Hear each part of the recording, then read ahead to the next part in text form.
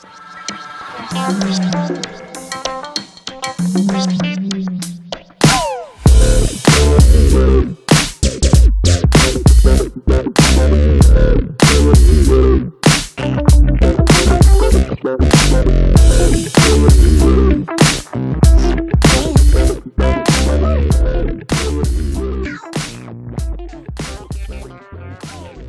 name is Masami Isoda, University of Tsukuba, and I've been working in the lesson study project as a project oversee since year 2006. And I began my career as a high school teacher and the junior high school teacher, and then I moved to the university. On that career, I have so many experience with the lesson study. And in Japanese, I published almost 30 books for the lesson study guidebook. And in English, I have some articles. At the end, I will explain my reference. Okay, so today I will talk about what is lesson study. And my major topic is the case of professional development and school-based lesson study for school-based lesson study communities. So many cases, lesson studies are mentioned as for the professional development and the lesson study communities. Okay? However, at the beginning, I would like to talk about various functions of lesson study at first.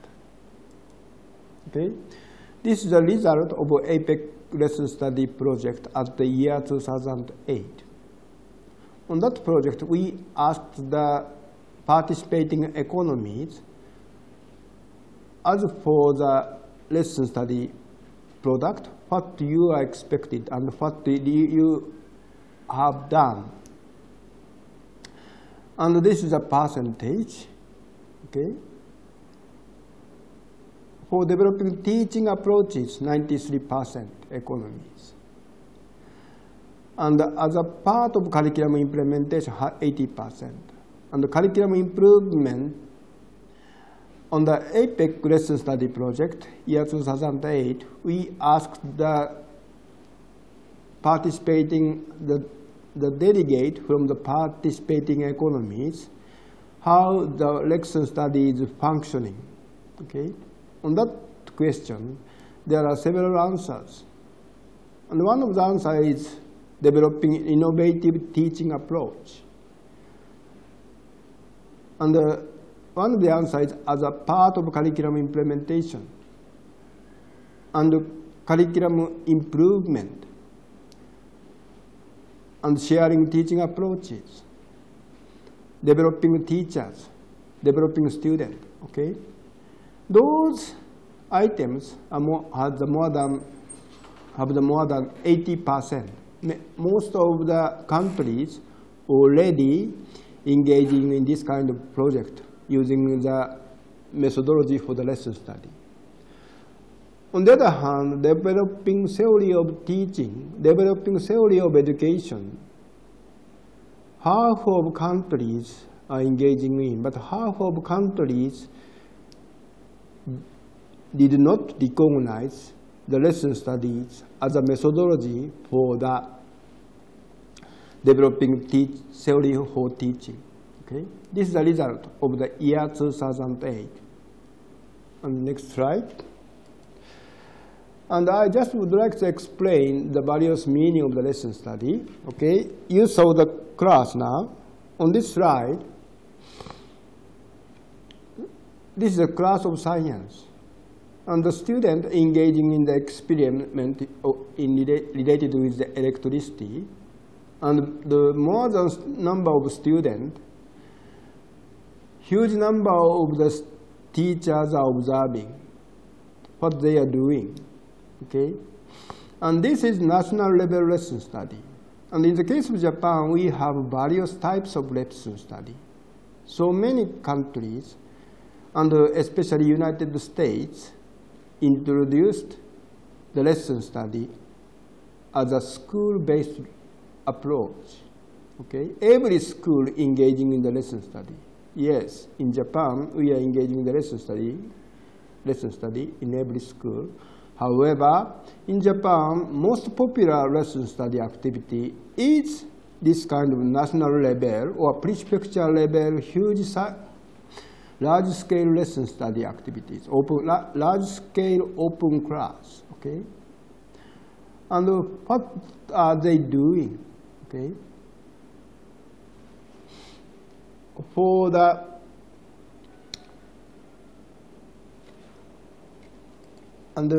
normally we are usually engaging in the teaching mathematics in the classroom, and we explain that using this didactical triangle: teacher, children, and subject matter. And the lesson study usually explained on the context from the teacher-centered approach to the children-centered approach. Okay? And on that context, lesson study is not necessary as a group, because we can do it by ourselves. Okay? How can we meet? Why we have to meet? And why it is better to meet so many teachers? Okay? There are many participating teachers, and what they are doing is that they are thinking about their theory of education. In the case of Japan, theory is not for the researcher. Theory is usually, on the context of lesson study, theory is usually for the teachers. And the lesson study is usually done by the study SEAMEO, special study SEAMEO. And it is not as same as objective of the class. So when we write the lesson plan, it is normal that on the lesson plan we write the objective of the class. However, in the case of the lesson study activities, we should have the SEAMEO of the lesson study. And the title of the lesson study is usually the SEAMEO of the lesson study, not the content of teaching today. This is one of the major differences when we distinguish lesson study and ordinary practice for teaching. And lesson study usually engaging with the challenges, but there are various meanings of the challenges. Okay. What is the lesson study? Okay. Planned C process. This is necessary component. However, okay, on the planning stage we collaborate. On the practice we collaborate, and C on the after the class post-class discussions. Post-class discussion we discuss. Okay, we have the collaborations. Okay, but even if we do not have the collaboration, lesson studies are focused on the done by the SEAMEO and the theories of education. And when we say theory of education, there are many misunderstandings. Theory of education is developed by teachers, not by researchers. So this is not the researcher's theory of education. This is the teacher's theory of education. And it includes various teaching approaches for special content or general idea or general ways of teaching. And lesson study usually develop learning community, okay? Especially the principal and the supervisors who manage the lesson study activities, they usually enhance learning community. But in Japan, when we say learning community, normally it is the community of the subject. Mathematics education community and science education community. We have the Teachers Society of Mathematics Education, and we have Teachers Society of Science Education. On that societies, we do a lot of activities for producing the good examples for challenges, good model for challenges, and at the same time, we produce the theory for teaching in general, in special subject, okay? So, many discussion points we have. So, from now, I would like to explain how the theory of education for teachers and theory of education for researchers are different, okay? So, I usually ask on this slide, please answer this question. Which are appropriate to explain the area formula of the trapezoid? Okay, there are 3 figures, and which one are good? Okay, not necessarily one. Okay, and on this question, I have a chance to have a lecture for math educators. And there are many 100 math educators, more than 100 educators are there. And, please answer this question, okay? What are appropriate to explain the area formula of trapezoid? Okay, there are 3 figures, and which figures do you use? Okay, such a question. And this is a question for teachers normally, and I ask this question to math educators. And for explaining the positions of our mindset, math educator usually use so many cases we use constructivism. Okay, I usually prefer the approach likely constructivism. Okay, we say something like that. And on that, I have a chance to have a lectures for the more than 100 math educators. I give this task and ask them answer prefer some of these figures. Okay, and half of math educators participating, they have Ph.D. and they prefer C. C is good to produce the formula by the formula of trapezoid by the formula of rectangular. Okay, C is good for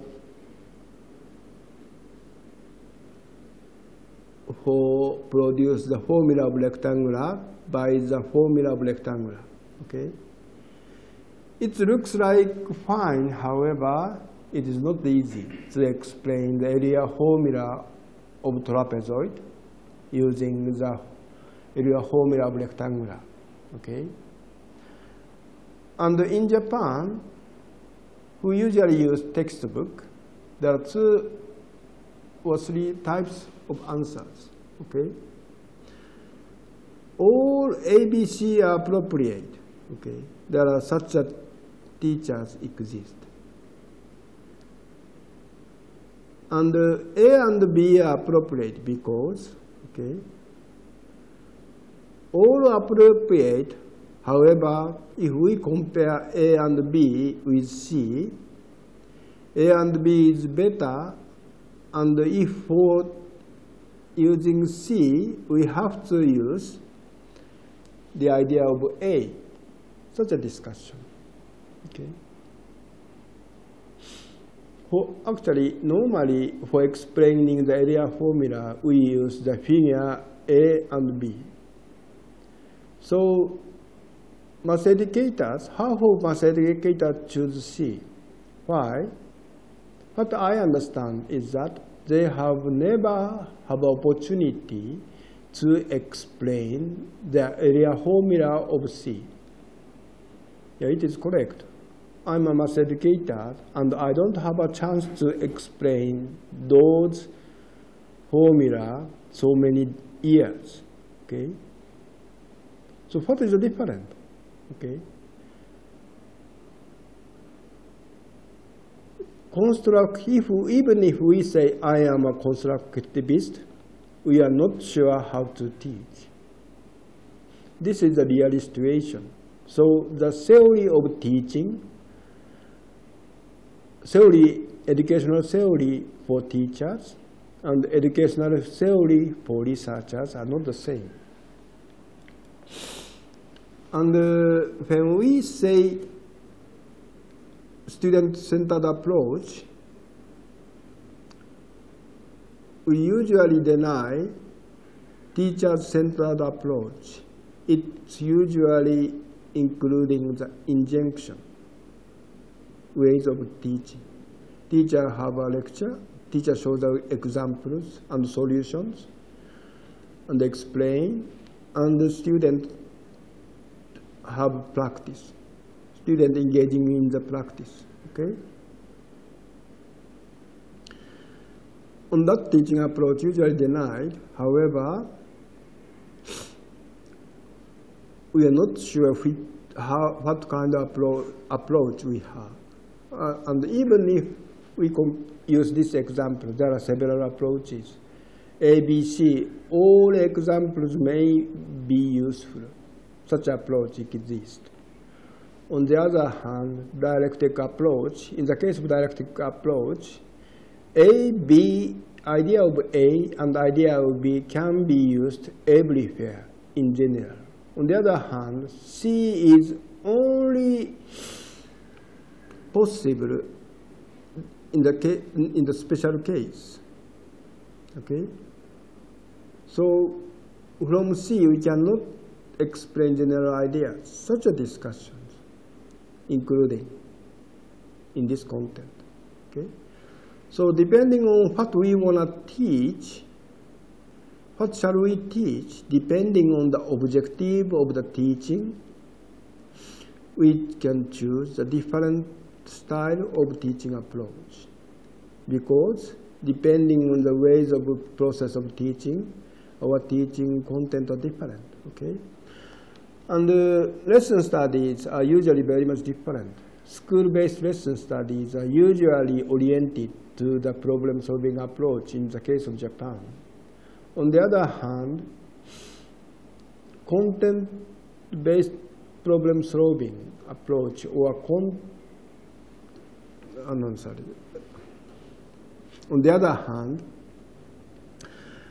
in the teachers' professional communities specialized in the mathematics, on that communities, we usually trying to implement dialectic approach, okay? Because the discussions, quality of discussion is more mathematically more higher.